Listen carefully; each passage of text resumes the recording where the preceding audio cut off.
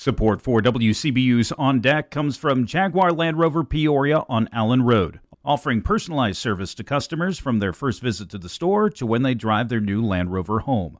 More at jaguarlandroverpeoria.com. This is WCBU, Peoria Public Radio.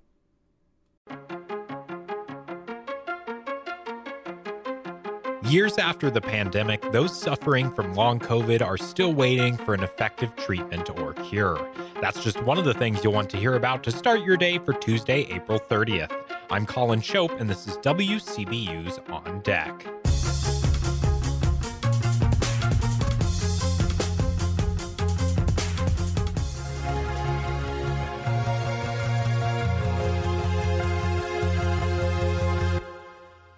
First on deck today, a Pekin nonprofit organization that assists unhoused individuals is preparing to move its downtown day shelter to a new location.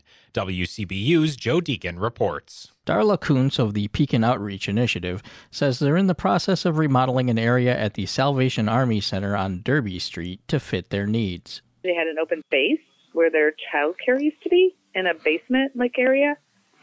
And so we felt like we were outgrowing where we were, and it would be a good fit because we can use their resources to help some of the guests that we serve. Kuntz says they explored some other possibilities before reaching a 3-year agreement with the Salvation Army.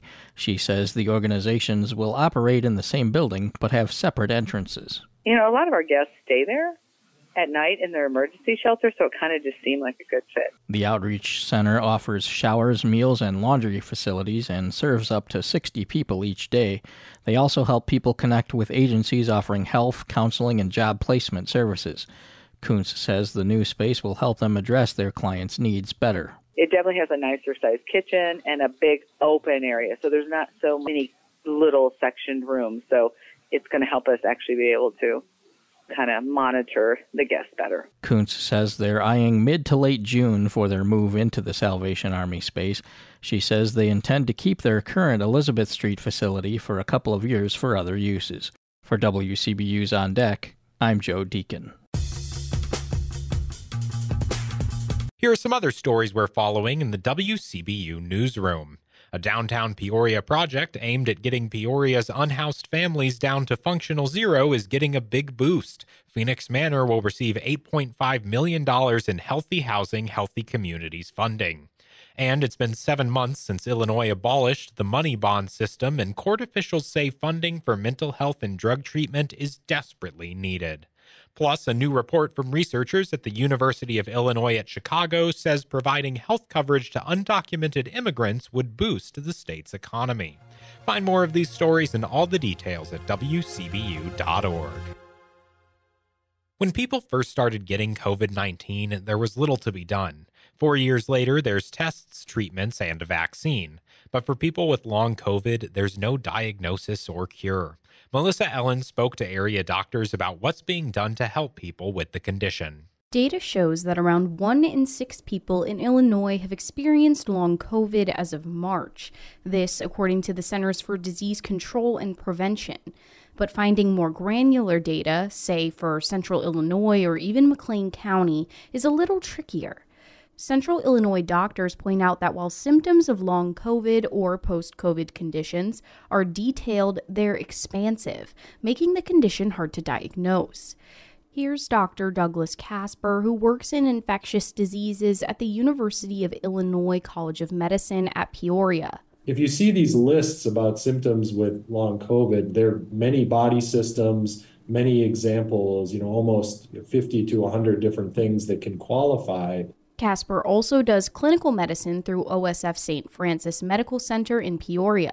He says this variability makes navigating the medical system for these people difficult. It is frustrating for the patient and the provider that there isn't a standard algorithm on how to apply it. Casper says it does seem like the system is learning, though. He's no longer getting consultation requests related to long COVID. I sense that those patients are either being referred away from infectious disease, meaning that the providers are finding them into these neurology clinics or rheumatology clinics or something else, or they're already figured out how to access the long COVID resource clinics in Illinois. Casper says he considers both successful outcomes because it means providers are finding a way to meet the patient's needs.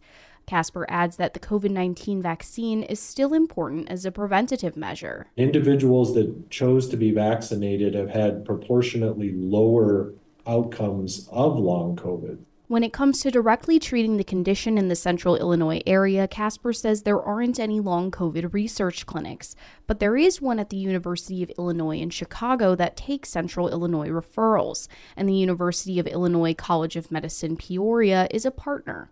And while researchers try to determine the best plan of attack for diagnosis and treatment of long COVID, providers are still doing their best to treat patient needs.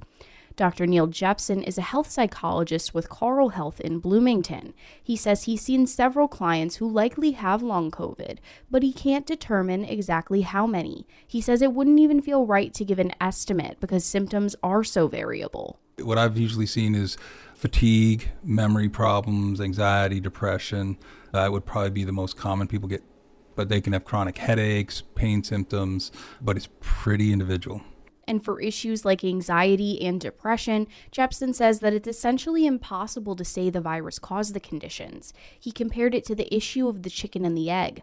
Who knows which came first? And it's interesting because it can begin, during the time of infection. It might be something that develops afterwards, or maybe you even have just a period of time where it begins to pop up. Since there's no cure-all for long COVID, Jepson focuses on treating the individual symptoms, whether those are related to COVID or not. It becomes a part of the picture for that person. Dr. Douglas Casper in Peoria points out that symptoms can be debilitating for people. They can cause them to miss work. They can cause them to not be able to participate in education or in family events. In July 2021, long COVID started being considered a disability under the Americans with Disabilities Act. That's according to the U.S. Department of Health and Human Services.